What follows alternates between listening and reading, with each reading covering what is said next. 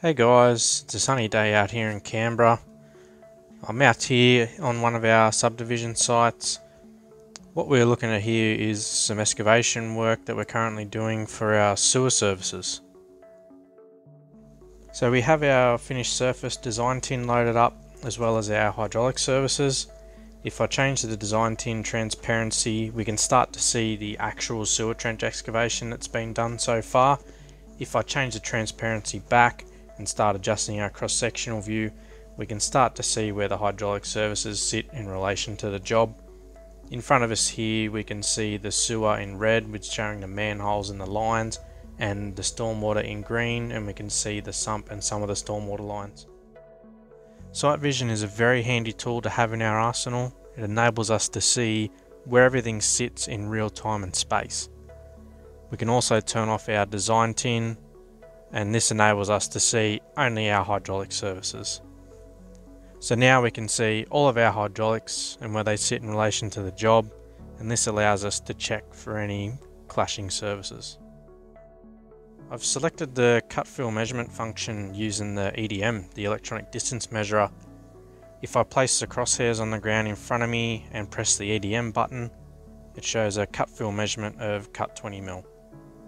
This is pretty good considering I've asked our grader to cut this section of road about 20 to 30mm high. This way we can come back and bulk the road pavement out. We're currently utilising a GCS 900 machine control system, which proves to be very reliable and accurate. I'm here up on the hill, standing in one of our large cuts within our subdivision. We've been ripping and cutting material out of the side of this hill with a D8 dozer and some open bowl scrapers over the last few days. As you can see, we've cut probably around 3 meters of this hill through this section. The cut through this section averages between 5 to 6 meters at its deepest, which is one of the deepest sections of cut through this job. Here I'm standing just inside the block boundary next to one of our roads. We can start to see the tops of the stormwater pits and sewer manholes, and we can also start to see some of our pipes sitting underground. I'll switch off our design tin.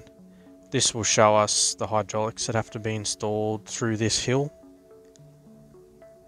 We can see a green stormwater line down in the distance.